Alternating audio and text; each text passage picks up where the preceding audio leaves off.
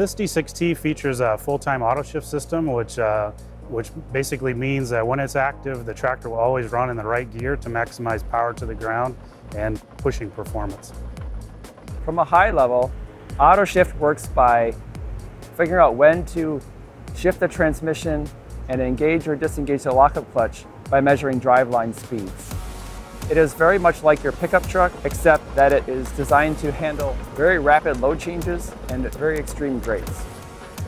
One of the historic aspects of Caterpillar track-type tractor powertrain has been the torque converter. The torque converters provide a lot of great operational benefits in stall protection and increased rim pull, but they do that at the expense of generating heat and burning extra fuel. The lockup clutch dramatically improves the efficiency of the powertrain system because it allows you to lock up that torque converter and transmit the torque through it directly.